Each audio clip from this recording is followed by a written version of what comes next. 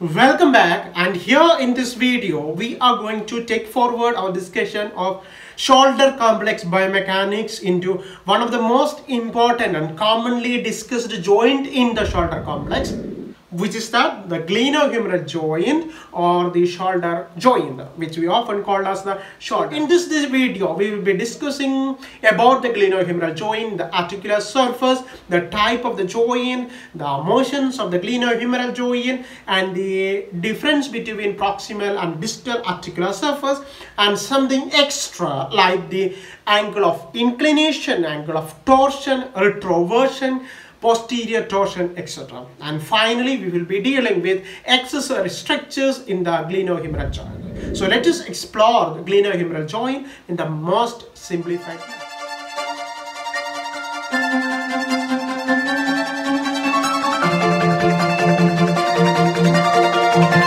Yes, the glenohumeral joint is the joint that is formed between articulation of glenoid fossa with the head of the humerus. This is a quite known statement for all of us.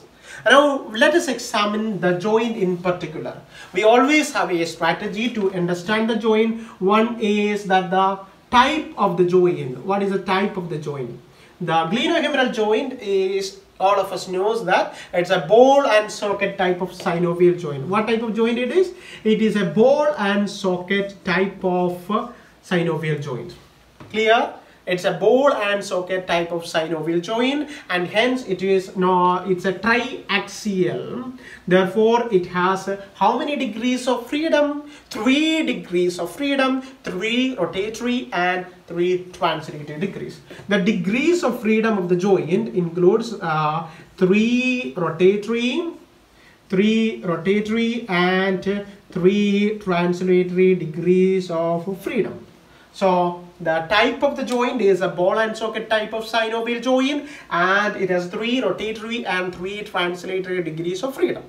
Now what was our next strategy, next topic to discuss? The articular surface. Of course, we know the articular surface. What are that? The glenoid fossa. The glenoid fossa is one of the articular surface, and the second one is that the head of humerus. The glenoid fossa and the head of humerus, right?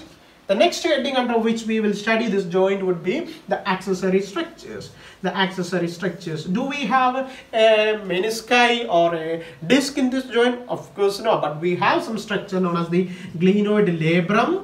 Then we have the ligaments, and then we have the capsules. And finally, the motions which we will discuss later, 3 rotatory motions, which you already know: flexion, extension, abduction, adduction, medial rotation, and lateral rotation. Now let us examine the joint under various headings. We already know what is the ball and socket type of joint. We know how many degrees of freedom that joint has, and now let us explore into the articular surface of this joint. Okay, the articular surface can be divided into the proximal articular surface, and the distal articular surface. Proximal and distal articular surface. Which bone is the proximal articular surface? This is the glenohumeral joint. Okay, and now here, which one will be the proximal articular surface? The humerus or the scapula? Definitely the scapula is the proximal articular surface. The proximal articular surface is the glenoid fossa in the scapula. This is the glenoid fossa, which is located laterally to the scapula. Of course, can you closely observe what is the glenoid fossa? It is a small concave shallow facet. It is a small concave shallow facet. It's a shallow, right? It's a concave, but it's a shallow. It's not that deep like the acetabular fossa in the, which one? Femur. So here it is a small shallow facet. Okay, this small shallow facet articulates with the head of the humerus, and that creates a problem. You know, the head is very large, head of the humerus, that articulates with this very small glenoid fossa. And that is a reason stability of glenohumeral joint. One of the major reasons of instability of the glenohumeral joint is the articular surface of the glenoid fossa is very small as compared to the articular surface of the head of the humerus. Of course, that stability is compromised for mobility, which we will see later, but this joint is incongruent and unstable. Right. Now we have some more peculiarity with the scapula and the glenoid fossa. The biomechanics or function or the movements at the glenoid humeral joint can alter with the scapula. How? You know the resting position of scapula, which we have discussed earlier.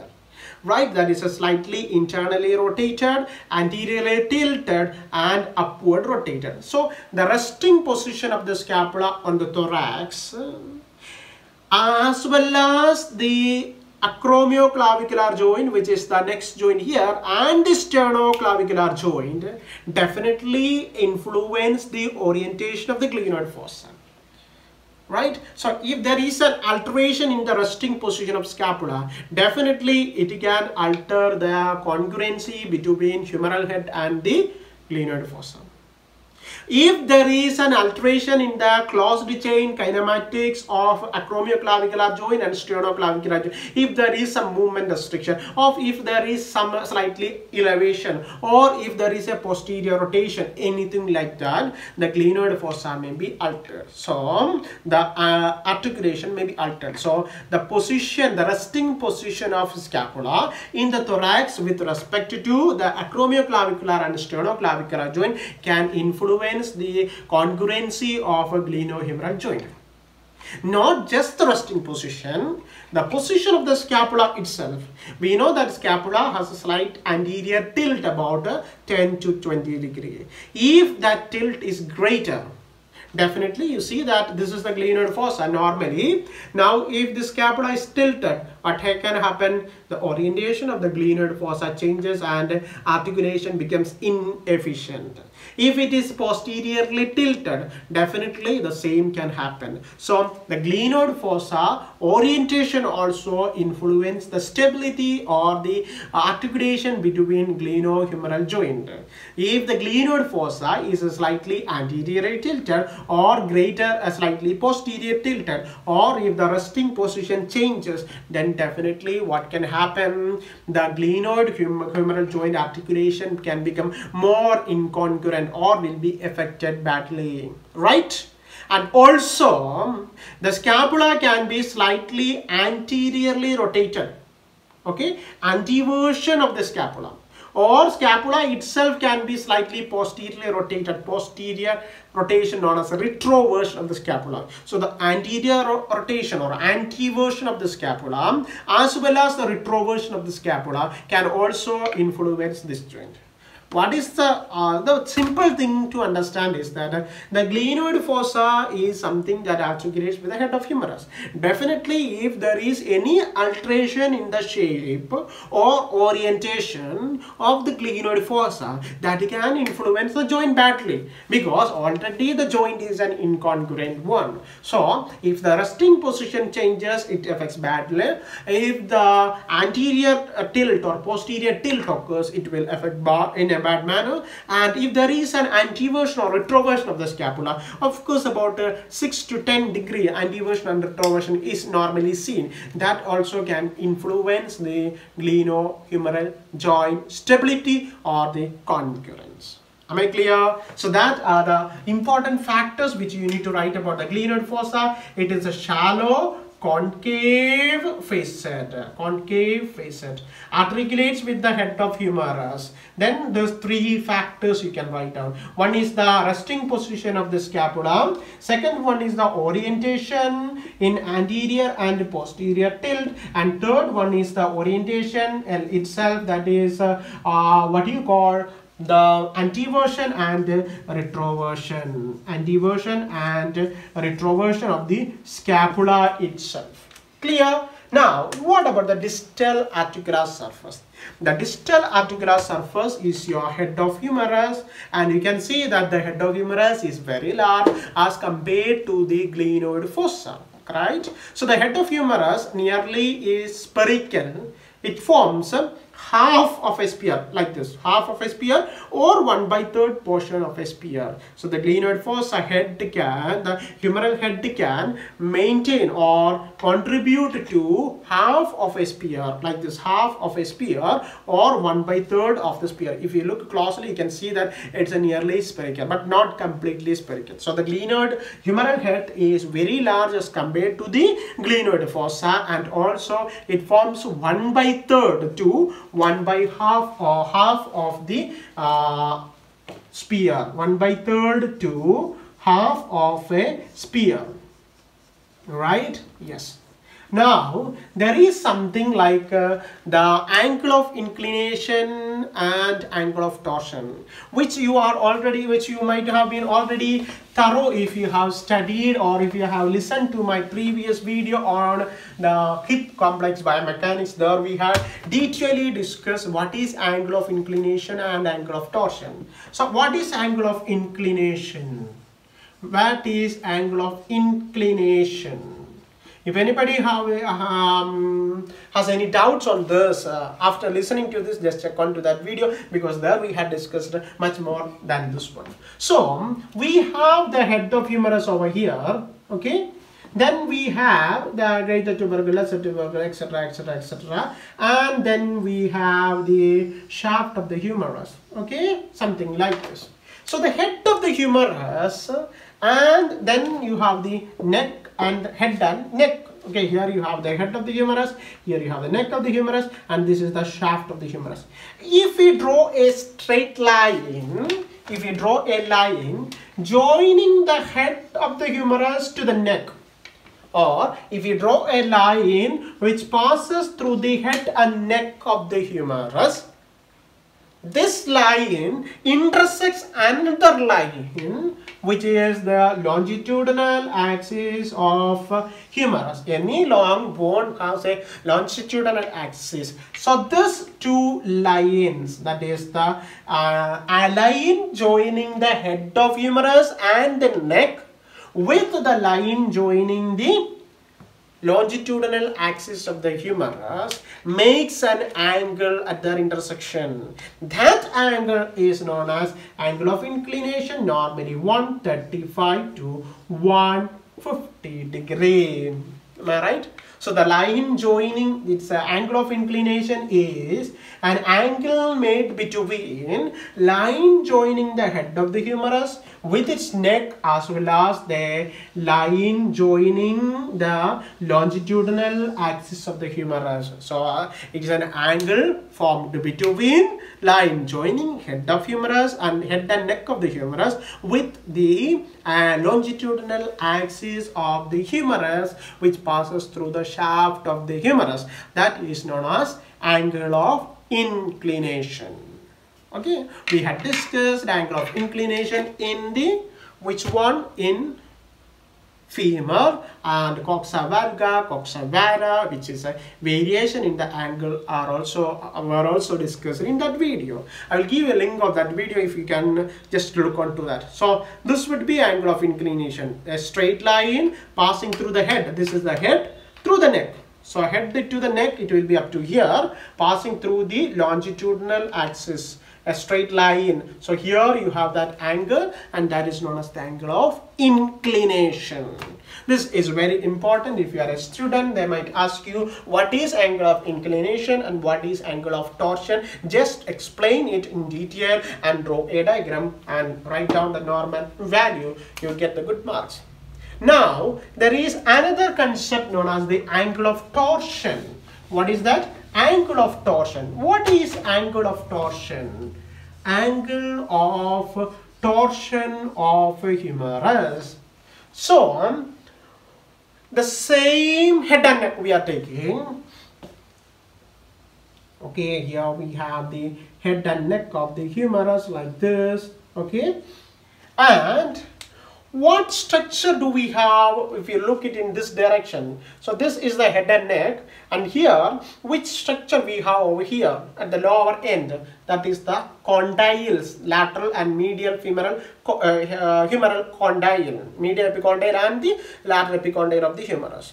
So, if there is a line that connects the head and neck of the humerus and a transverse line passing through the condyles of the humerus, that line makes, or that angle that is made between these lines is known as the angle of torsion. It's a bit confusing, I know that. We can examine it in an easy manner. For example, let this be the humerus. So, and here let this marker denotes the transverse line passing through both the medial and lateral epicondyle, or lateral and medial condyle of the humerus. So this is the line. Okay, now there is no problem if I take this line forward like this, like this, like this, like this, like this, like this, like this. It's still that transverse line. Okay, it's still that transverse line. So I got that line over here, or more clearly, I got that line somewhere over in the center of this bone. It will be a line passing through this one. So I got that line like this. Okay, now there is another line which of course passes through the head and neck of the humerus. For better understanding, I am keeping it down. So this is that line which came up to this much. We dragged it upwards for our understanding. There is another line which we are drawing, like we have the head and neck. There is another line which is going to pierce the head like this and the neck of the humerus. So it will be denoted like this. So this lines, this is the line, the transverse plane or transverse line or horizontal line through the condyles, and this is the line which is passing through the head like this. It pierces the head and comes through the neck. So this lines makes an angle here. That angle is known as angle of torsion. Am I right? Or is it clear? The earlier line, the angle of inclination, was very easy because you just have to draw this line and you just have to intersect it with this one. But here you have to imagine that this line is coming upwards. Okay, that is for our understanding. So this humeral condyles is actually transverse. So the transverse line or the transverse plane, I am taking it up to here and I am drawing another line which passes through the head and neck of the humerus. So this line forms an angle over here. That angle is known as the angle of torsion. So the earlier one was like this. Earlier one was like this. This would be that angle. This is this one. That means this line is horizontal. Earlier line was longitudinal. This is horizontal. Okay, that's the only difference over there. Earlier line was longitudinal. So what is the longitudinal structure over here? That is the shaft of the humerus. So if this line is longitudinal, it will pass through the shaft of the humerus. If this line is transverse, it will pass through the transverse structure, that is the condyles of the humerus. So this is that angle of torsion. So angle of torsion is simply angle made between head and neck of the humerus, always with a line passing through the condyles of humerus, medial and lateral condyle of humerus. Usually that value is about 30 degree posterior. That means your humeral head is slightly rotated or tilted posteriorly. That is known as the posterior torsion. Posterior torsion or retroversion. So we can say that humeral head is slightly posteriorly tilted or posteriorly rotated. That is known as the retroversion of the humerus. So normal value is about 30 degree posterior. Therefore we can say that humeral head is slightly posterior torsion or retroverted. If this angle of torsion is not 30 degrees, less than 30 degree, then we say that humeral head is anteverted. So the opposite of this posterior torsion is known as the anterior torsion. So the humeral head may be anterior torsioned. So these are the two possibilities, but this is what commonly happens, and this is very minimal in clinical studies or in clinical scenarios. Okay, so we have two conditions, that is angle of torsion and angle of inclination. And something that we need to remember, in resting position or in anatomical position, the head of the humerus is medially.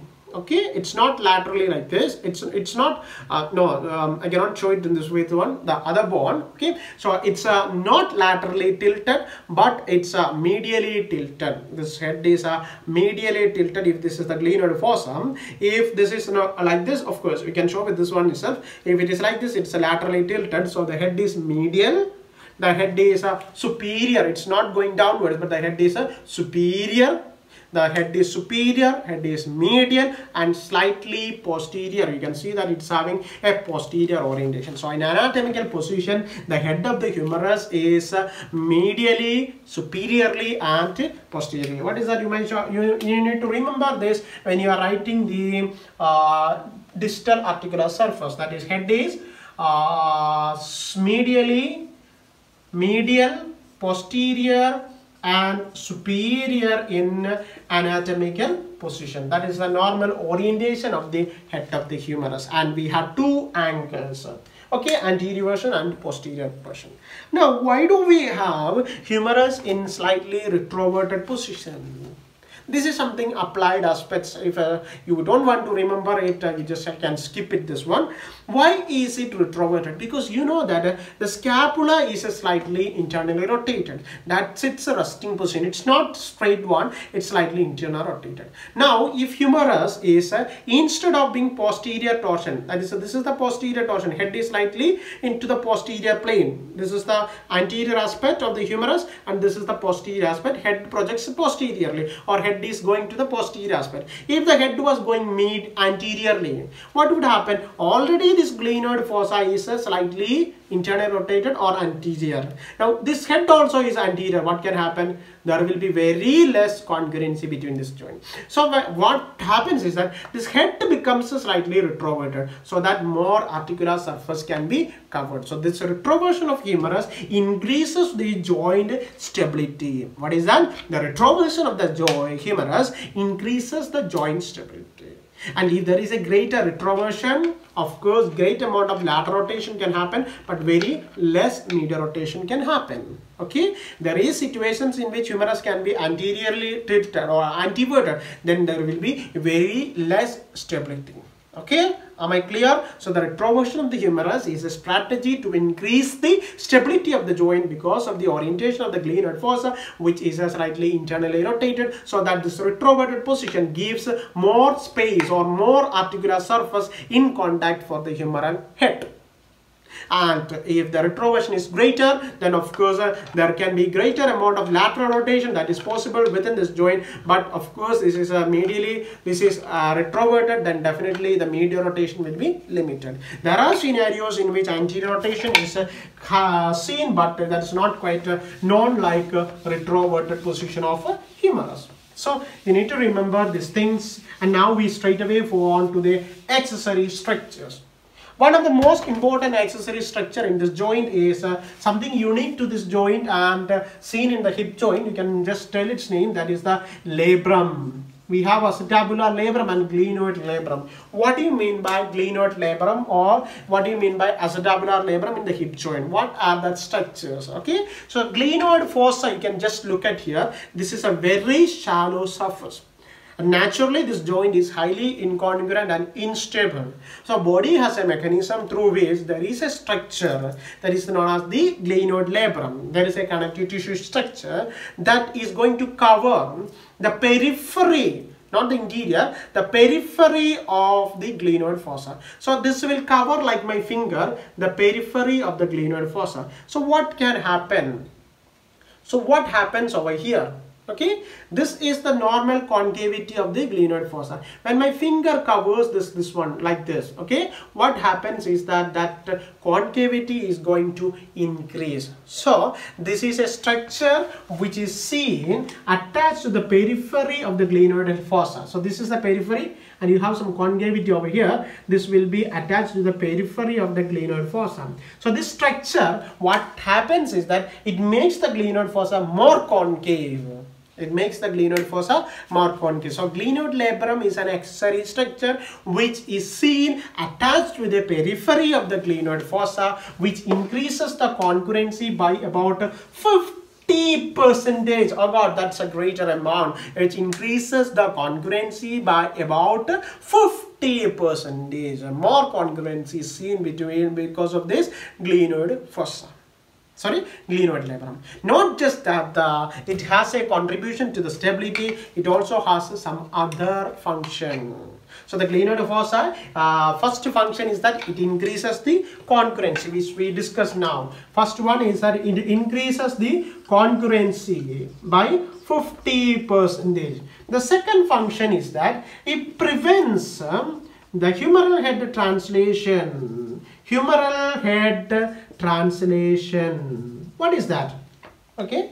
Now you see that this is the glenoid fossa. Here the glenohumeral joint, the head of the humerus is relatively free, less articulation. So it can move in superior direction, inferior direction, medial, lateral, or anterior, posterior. That is, the translation can happen. But we have some structure which is attached to the periphery of the glenoid fossa in relation so that it is getting attached to the head of the humerus itself. So this one will prevent, this glenoid fossa will prevent the translatory movements of humeral head. So it prevents the unnecessary translatory movements of the humeral head. Excessive translation, not the normal one. Translation is important for the normal biomechanics of the joint. Excessive translatory forces or motion can be decreased by the humeral head, the glenoid labrum. Now the third function is it protects the bony, it protects the